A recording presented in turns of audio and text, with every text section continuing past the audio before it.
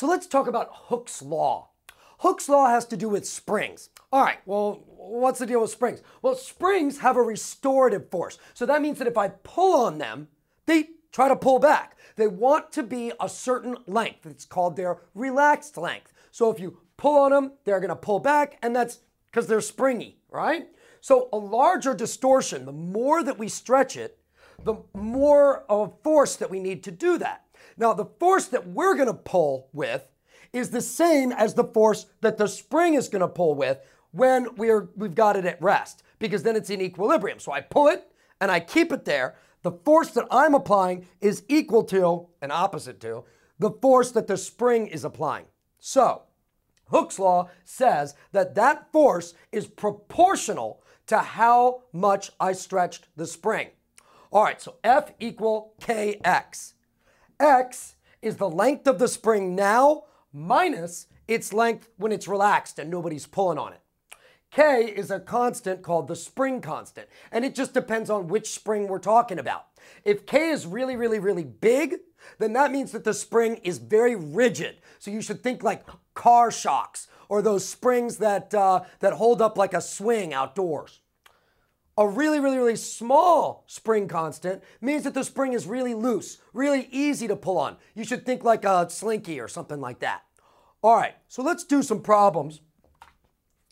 Oh, first off, the direction decreases X. It acts to make X smaller because we don't want any distortion at all. It wants to be its relaxed length.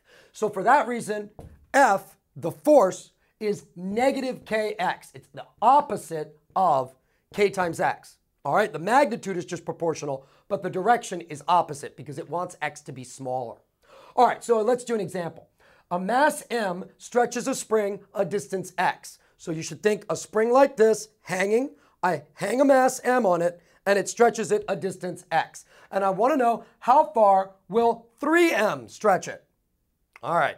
Now, we don't have any numbers in this problem, but we don't really need them. Look, 3M is going to give a force, its weight, of 3 times as much as M. So if the force is 3 times as much, the spring constant is constant. It means X got to be 3 times as much. Easy enough. All right, let's go to the next one. This one's got some numbers in it. A 200-gram mass stretches a spring 50 centimeters. What is the spring constant? All right, the important thing, there's a couple of important things here. So, first off, we're not in SI units. So we got to change to SI units if we want everything to work nicely.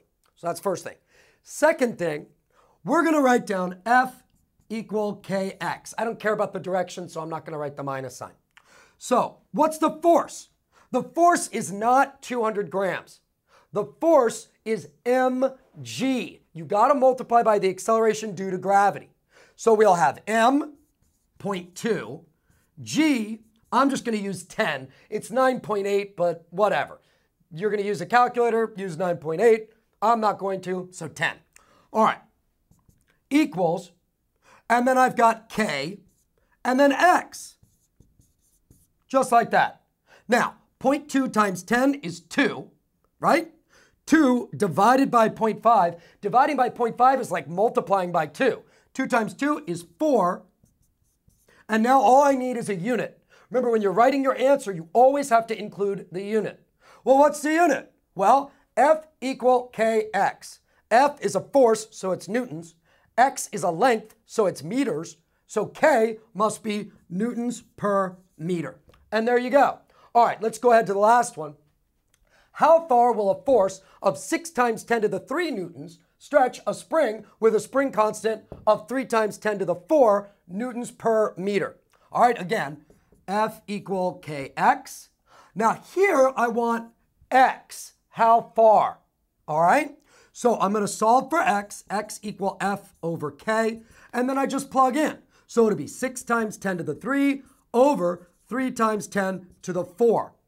All right, now as with any time you've got scientific notation, you always do the numbers first and then the tens. 6 divided by 3, 2. 10 to the third divided by 10 to the fourth, that's 10 to the 3 minus 4. So it's 10 to the minus 1.